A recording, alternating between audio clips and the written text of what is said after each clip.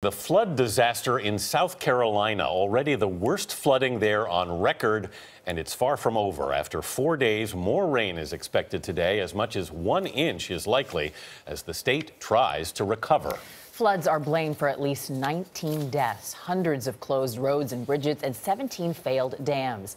David Begnaud is in Andrews, South Carolina, with the latest. Good morning, David. Vanita, good morning. Behind me is Highway 41, and it is underwater for nearly 3 miles, 16 feet of water. At this very moment last week, we were in nearly knee-deep water in Charleston, South Carolina, and who knew we'd still be in it 2 hours to the north here in Andrews. In front of the 16 Bar and Grill, the water is nearly knee-deep, but across Andrews, in many places, the water is up to 20 feet. We took a tour yesterday with local officials, and as one state senator said, to see it is unreal.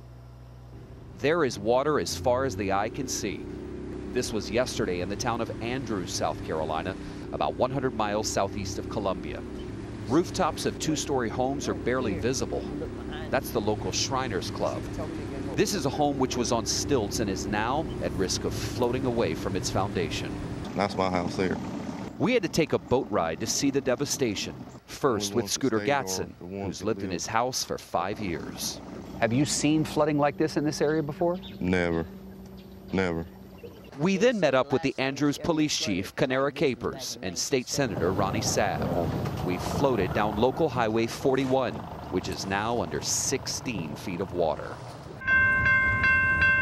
Enough water to trip the train tracks. It's devastation. I mean, there is no other way to describe it. It is sheer devastation. Senator Sabb says residents shouldn't be fooled by what has been beautiful weather these last few days. I hope that folks take away that the danger is far from over and that they will continue to heed what they're being told. 72-year-old Shelvia Poston has nearly 5 feet of water in her home. I am homeless right now. I've lost everything that I've worked 50 years for. Like most people in this area, she does not have flood insurance.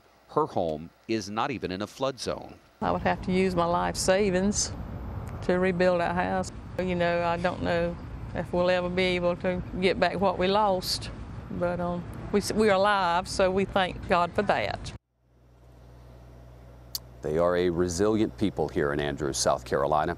There is a 13-mile stretch of Interstate 95 that is closed. Today, workers will be there working to shore up portions of the interstate that have been washed out.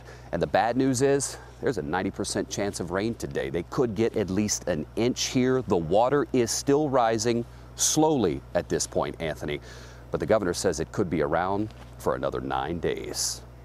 David Begnaud in Andrews, South Carolina, waist deep in water, just as he was a week ago. Thank you, David.